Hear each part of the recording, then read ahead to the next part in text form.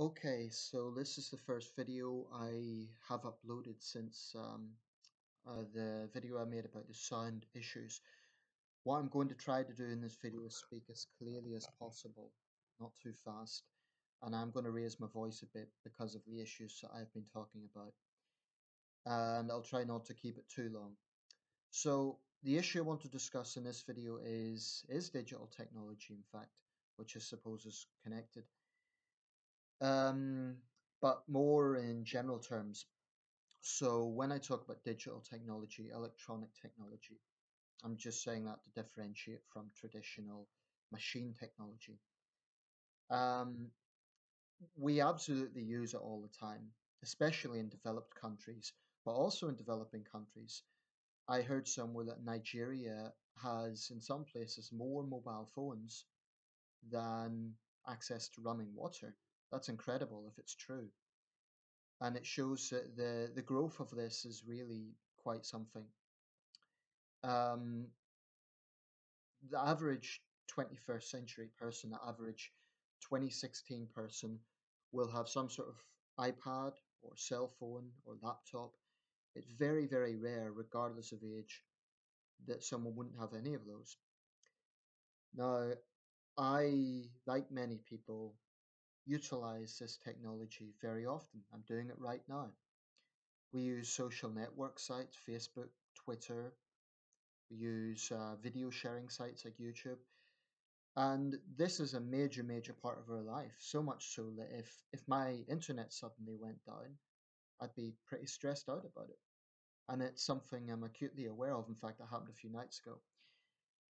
So technology plays an enormous role in our lives. Now, I believe that predominantly it's probably a good thing for human progress. It allows information to be spread. It allows people to keep in touch with friends in other parts of the world. It allows more access to campaigns. So it serves multiple purposes. But I also feel concerned that we sometimes are overly reliant on technology.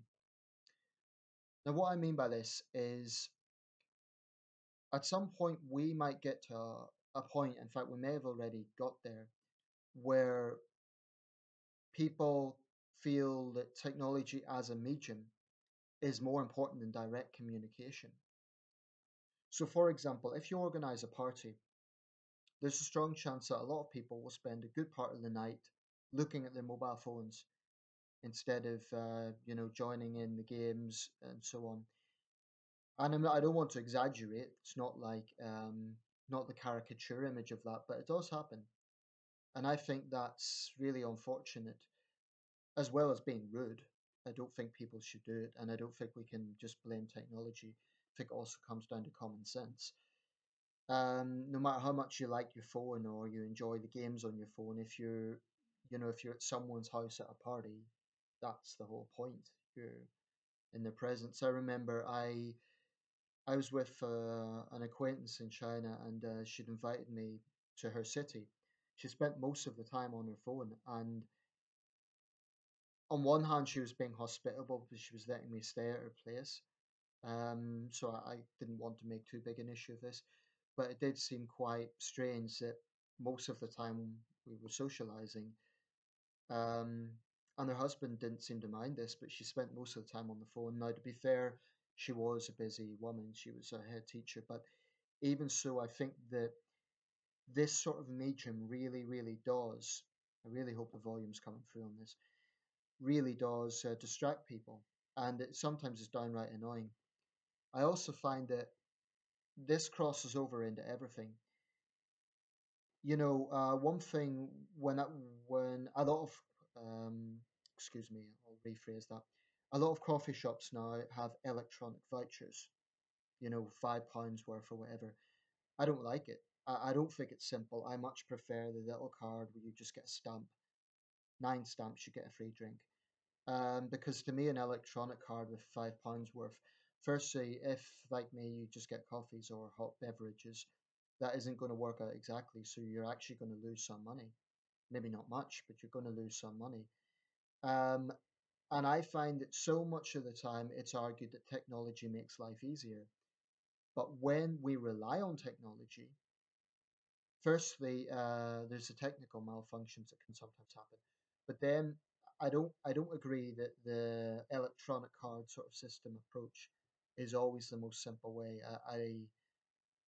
It's like when you make a phone call to a company, very often nowadays you won't be speaking to a human being. It'll be an automated robot service, and you have to go through numerous options when you just want to speak to a human being to get to the problem. So I do feel that we can be at risk of relying too much on technology. There's a wide range of issues. The Channel 4 series, I think it's Channel 4 with Gemma Chan, Humans, really taps into this. Now, that, of course, is focusing more on humanoid type robots and some of the moral issues around that. But it definitely touches on the issue of the role that technology plays in our lives.